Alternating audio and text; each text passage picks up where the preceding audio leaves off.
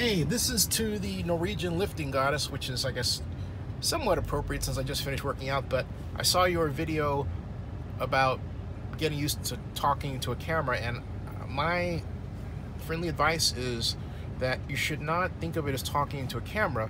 You should think of it as precisely what it's going to wind up being.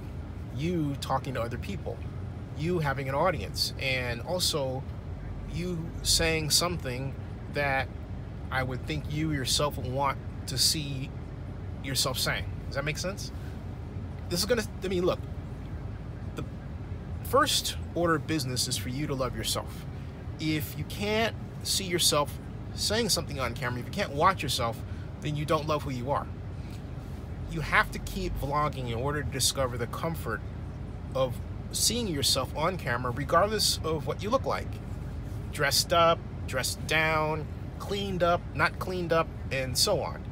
I mean, there are, of course, personal boundaries that we all have as to how far we will go with what we look like, obviously, but I'm saying that go as far as you can possibly take yourself, and even more important than that, get used to seeing yourself saying something, but don't think of it as talking to a camera. When I make a video, I always view the camera eye as another eye, as a third eye. I have two.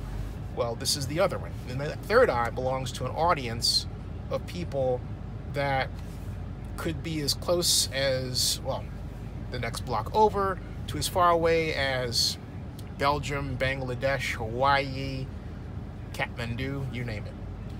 But the point is, don't be afraid to grip it and rip it.